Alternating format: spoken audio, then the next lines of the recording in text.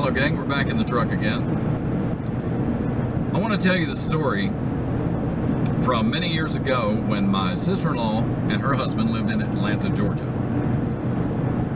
She invited my wife and I to come down and spend the weekend with her, and we went down and we saw the zoo. We went to the zoo in Atlanta. We went to the world-famous Varsity Drive-In in downtown Atlanta.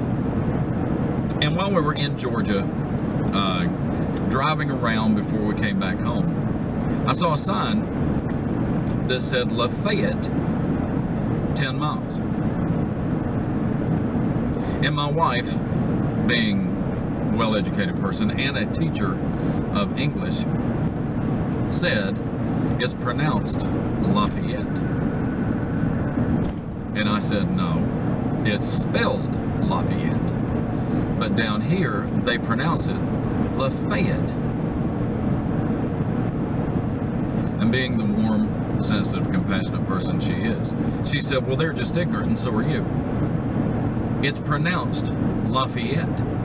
I said, no, it's LaFayette, like Fayetteville, North Carolina. They say Lafayette. Well, this argument ensued. Well, we're still going down the road, so we're getting closer and closer to the town.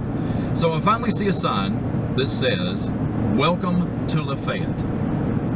So I thought to myself, I'm going to win this argument. So I look over at my wife and I say, are you hungry? And she says, yeah, I could eat. I said, okay, we'll stop at this restaurant. We'll stop at this place up here. We'll get something to eat. So I pull over. We get up to the door of the restaurant, and as I'm coming in, I see this little old gray-haired lady on her way out. So I held the door for her, and she said, thank you, darling. Well, I could tell by her accent that she was obviously a Georgia native. And I said, she'll know how to pronounce it. And I said, ma'am, I said, could you do me a favor?